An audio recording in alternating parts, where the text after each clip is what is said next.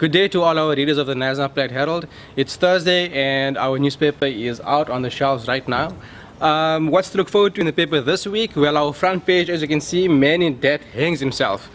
It's quite a tragic story where the family claim the man was bullied due to outstanding debt and therefore committed suicide. We will be following up on the story as well, but in the meantime, get all the details on the front page. And then another story on page 8, the curious case of paying for no service. That's Residents in Renendal, written by Stephen Wessel.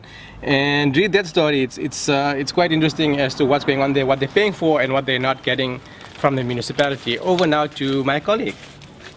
Thank you, Yassine. Bringing to your attention is the story about the red ants that invaded Karatra. People from the area allege that they were illegally evicted by the municipality from Tsiba campus, where they moved after their homes were destroyed by the red ants. Another story that I'd like to bring to your attention is the Molosi murder trial. Okay, it's a bit further. It's the Molosi murder trial. Jolola appeared last week. Then basically his defense was basically pleading for him, but the jury is still out on whether he gets bail or not.